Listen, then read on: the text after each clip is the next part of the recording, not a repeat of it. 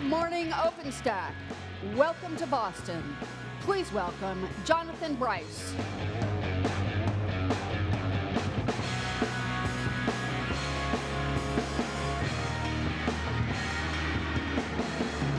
I wasn't sure about that photo. I said, that doesn't look like me. I don't have that much hair, that mustache, and I don't play tennis. But rather than fixing it, they gave me a tennis racket. So good morning, Boston. It's great to be back here. Some of you may know that this was the place that we did one of our original summits about 5.5 years ago, October of 2011. We had about 600 people here then, and it was very early on in the development of the project, and here we are back here, thousands of people from all over the world. We have 63 countries represented, a lot of people from China, Japan, the UK, all over, even New Zealand.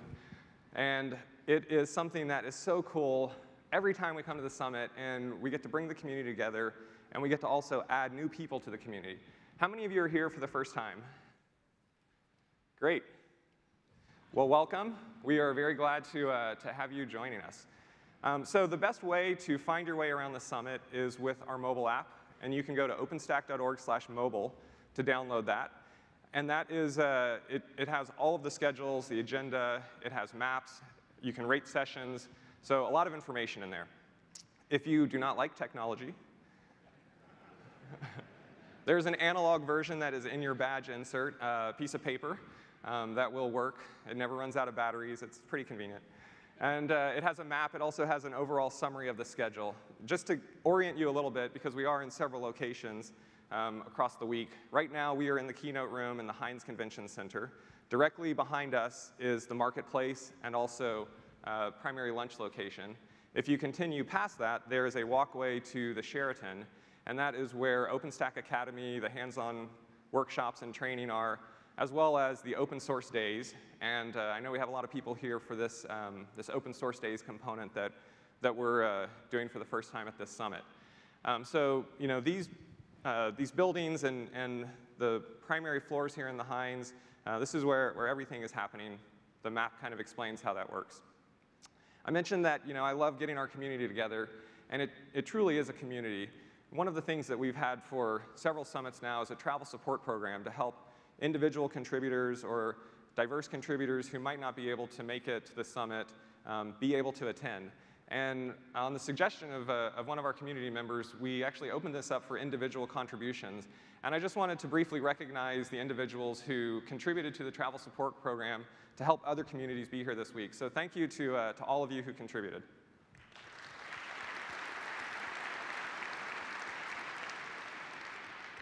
And speaking about getting our community together, we are going to bring back the Stack City party that we started in Austin.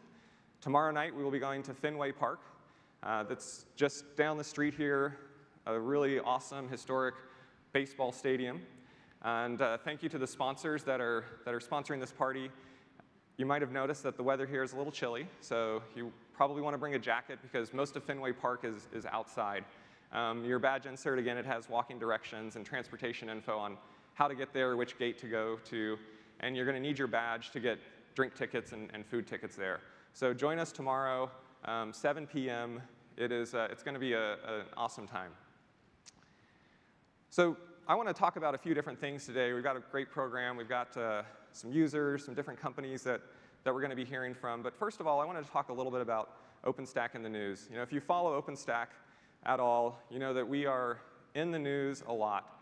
And there is a whole wide variety of viewpoints and opinions out there.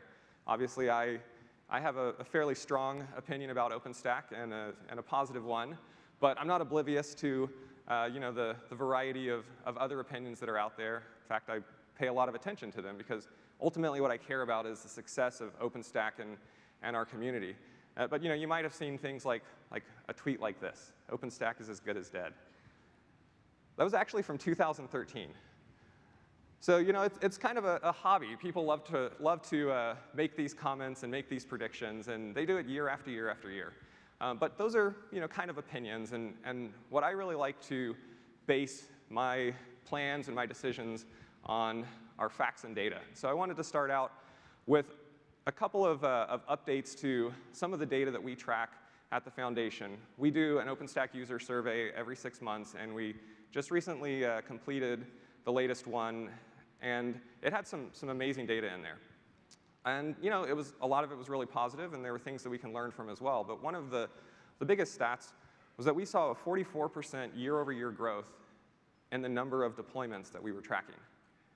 And that is a huge jump over every other user survey that we've done. And the other thing that's interesting to think about is, we're 7 years into this project, and we're seeing accelerating growth and accelerating adoption. And that kind of makes sense when you think about how technology, especially open technology, gets developed. There's a period where communities form, and we had a big community that formed up quickly, and then they start building the technology, and then it crosses the chasm to where it can be adopted and used for a massive amount of use cases. And that's where we are now. Our technology has matured, it's been put into production, and we're seeing a huge user spike in this adoption phase now. Of those deployments, what's held steady year over year is that 2/3 of them are cataloged as being in production. So we're seeing growth in overall deployments and a continuation of the number of them that are in production. This was a stat that we mentioned last year, 50% of the Fortune 100 running OpenStack.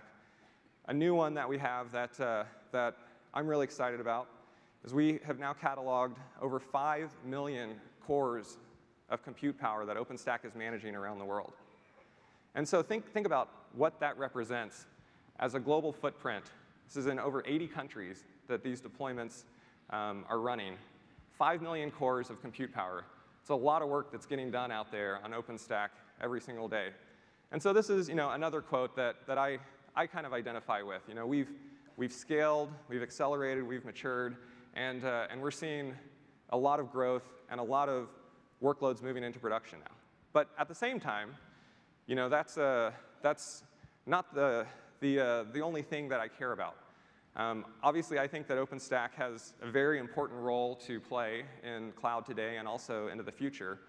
But there are always things that we can improve and ways that we need to look at what we're doing and how we're doing it and what we should change. And recently, we had a leadership summit with about 40 leaders from the board, the technical committee, the user committee.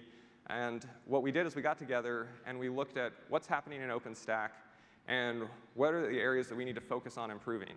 And we came up with 5 areas that we prioritized. And to talk us through that and tell us kind of what we're thinking about so we can get feedback from everybody, I want to invite up a couple of our community leaders. So help me welcome Lauren Sell and Thierry Carrez.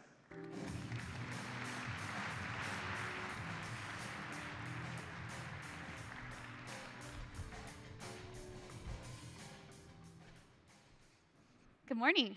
Hello.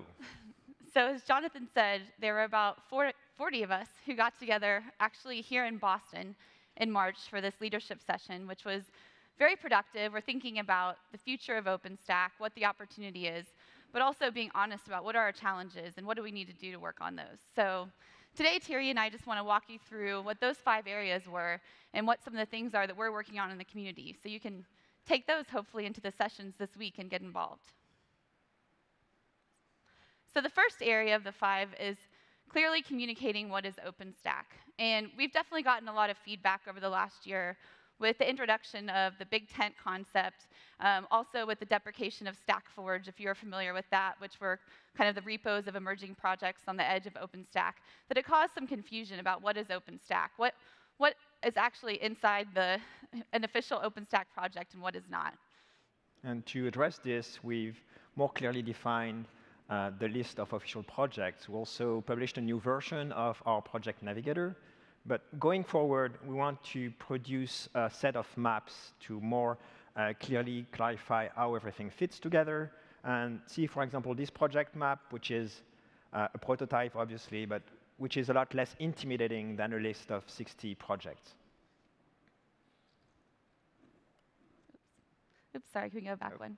Yep. So the second area that we're working on is improving the feedback loop.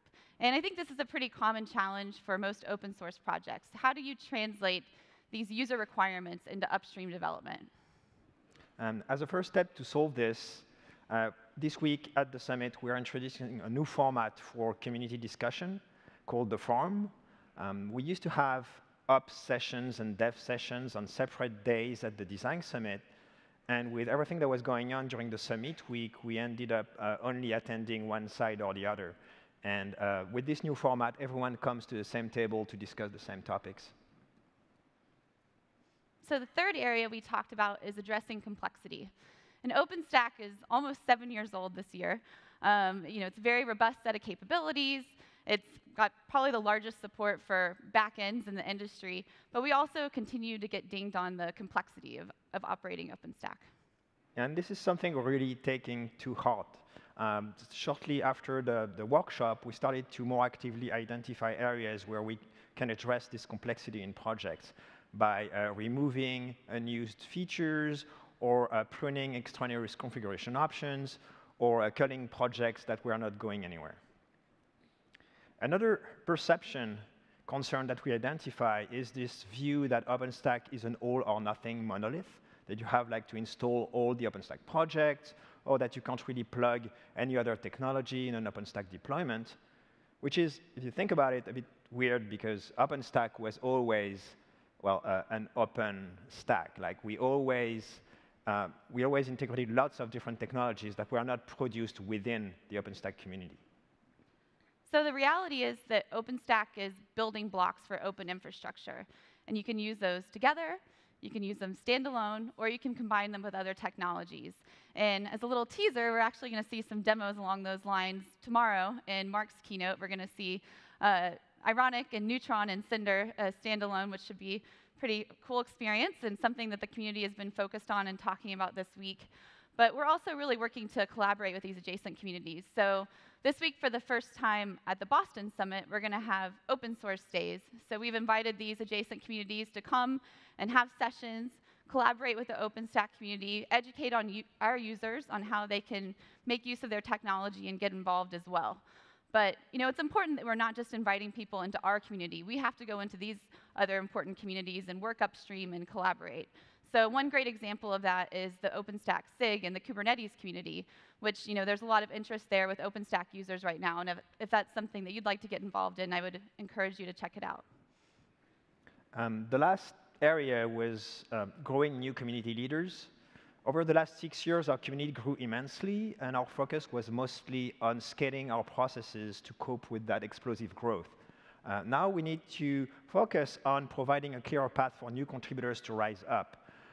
We need to evolve our processes to be more friendly to part-time contributors, like contributors coming from direct users of OpenStack, but also evolve our processes to be more friendly to contributors in different time zones or different cultures, like our contributors from China. So the OpenStack community is broad and diverse, and we're in this for the long term. We're listening and we're evolving. It's very important to us. So we want to thank you all for being here this week. The good news is this is open source, which means that everyone in this room can get involved and influence the future of OpenStack. So we encourage you to take these ideas into the sessions you're going into and to the conversations that you're having and help drive OpenStack forward. So thank you. Thank you.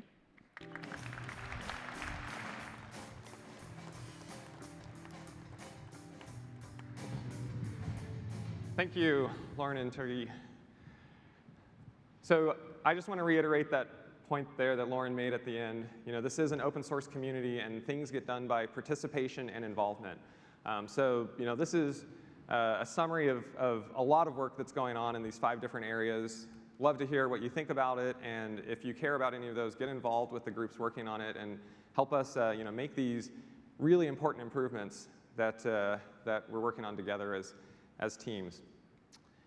So I want to move on and look beyond just kind of what's happening in OpenStack and a little bit more at the industry. And I think that we are at a major inflection point in cloud. And this is really across the industry overall. If you look at what we're seeing, obviously we see big growth in public cloud. I just put some stats up about OpenStack. We see big growth in private cloud. We're seeing hybrid and multi-cloud use cases actually move into the real world and become something that people are putting production workloads on. And so we see growth everywhere. And I said 44% for OpenStack, AWS growing at about a similar rate. Some of our ecosystem companies that are here, I've been talking with them, they're seeing 40, 45% growth in their businesses. So that seems to be kind of what we're seeing across all aspects of cloud. And as we look at that, I think that some people, they might be surprised by that growth in private cloud. And I've been thinking about that and kind of trying to understand what's going on there. Thankfully, I get to talk to a lot of users every day. And when I hear what they are doing with private cloud, I think that we've actually entered a second generation of private cloud based off of what people are doing and how they're doing it now. And so second generation, what was the first generation? I think the first generation was really around the time that we launched OpenStack. And that had a focus on kind of hyperscale cloud workloads. Rackspace was running one of the largest public clouds at the time. Early OpenStack users that were doing private clouds were like Yahoo, eBay, PayPal, that were also running it at massive scale. And the focus there was really on very large environments. What was interesting, though, and what demonstrates kind of the power of open communities is as the community grew and people started to join the movement and contribute to OpenStack, OpenStack went into an entirely new set of arenas that public cloud couldn't or wouldn't handle at that time. And so in a way, by opening it up and allowing everyone to participate, what we've actually done is we've broadened the addressable market for cloud overall. And I think we're starting to see the payoff with that. But if you go back through and you look at some of the things that the community brought to the table, very early on in OpenStack, we had IPv6 support because we had users that needed it, and they came and they did the work and they implemented that in OpenStack, well before it was available in public clouds. Geographical needs for data sovereignty, for regulations, for performance, for local laws, this is something that has driven a lot of private cloud usage, but also we have about 30 public clouds around the world that run on OpenStack. Different hardware configurations that people need for various workloads. NFV, this is one of the fastest growing use cases for OpenStack. We have telecoms all over the world that are building their networks powered by OpenStack. And Edge is a use case that we see emerging in a big way right now, and there's going to be a lot of talk about that this week. In fact, we're going to hear from Verizon in just a little while about NFV and edge computing and what they're doing with OpenStack. And so, these are things that the community has done and that, this open environment has enabled us to do together and to innovate in. And as I look at that, I really do think that we've kind of passed this point of a generational shift in clouds, and it affects the technology, the adoption, and also the challenges that people face. If you look at the technology, the first generation was very focused on compute virtualization only. And now we see that everything is virtualized. The compute, the network, the storage, we're pulling in bare metal, and we're pulling in a lot of other technologies like OpenShift and Cloud Foundry and Kubernetes. And our user survey data backs this up. This is from our most recent user survey. We said, what PaaS tools, what container tools are you running on your OpenStack environment today? And this is the responses that we saw. This is not what are you interested in or kind of what's out there in the future. This is what are you doing today? And so people are combining these tools in ways that if you go back a couple of years, we certainly weren't seeing. On the adoption side, what we've seen is we've seen a change in the technology where it's matured, but we've also seen a change in the user profile and the customer profile. And some of that is driven by it being easier to deploy, easier to run at smaller scale and to achieve cost savings. Some of that is also driven by an ecosystem that has matured and companies who have found market fit for their products and brought along new users and new customers. And again, we look at our survey data, and what we see is a pretty even distribution across all organizations. Is it for big companies? Sometimes that's what people say, OpenStack's just for big companies. It's absolutely for big companies. It's also for medium-sized companies, and it's also for small companies. And this is, again, something that we've seen shift over the years. And a big area that we have a lot of content about at our summits is around the challenges that people face as they adopt cloud. Initially, it was a lot about technology, talent. How do you find the people to run a maturing technology? And now what we see are a lot of the challenges that you face with any shift in technology, and that's around culture and processes and how do you absorb new capabilities. And we've got a lot of people who are covering those topics in their different businesses, and we're going to hear from some great users today that are going to share their stories about how they are approaching this. One of the things that I think is a challenge is our environments continue to become more diverse. A few years ago, what I would hear a lot of companies say is they would say, well, I'm always going to be in my data center. I can't go to the public cloud. Or they would say, I'm cloud first, and I'm going to put everything in public cloud. And those same companies now are moving beyond that kind of single focus and realizing that they actually need a range of options. This is from a Forrester research report from the end of last year, and there's a pretty even distribution between this. What's interesting here is you see internal private and hosted private makes up about 68% there. And in the OpenStack community, that's been something that we've had a lot of offerings and a lot of deployments around that kind of fall along those lines. But one of those shifts that we've seen with the second generation is actually a new consumption model that has emerged in the market and that has been gaining traction, and that is remotely managed private cloud. So it's private cloud that is dedicated to you, but it's delivered as a service, and it can be on your premises or in a provider premises. So you can get the power, the long-term cost savings, the customization of a private cloud, but without necessarily being fully responsible for the operational model around it. And that's something that one of our users in just a few minutes, GE, is going to speak about doing. So we have launched a new category in our marketplace today, openstack.org/marketplace, to capture the remotely managed private cloud offerings that are already out there. And I think we're going to see more of these over the coming year as well.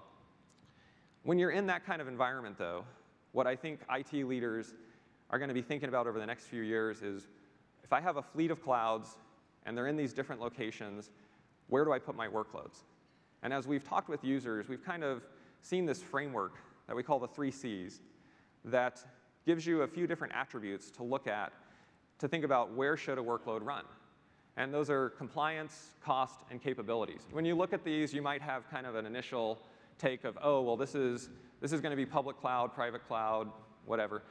What I think is really interesting is, as I've talked with different users, you see that these have variations within them by workload. Compliance, a lot of people think, OK, well, that's an easy decision to go to private cloud.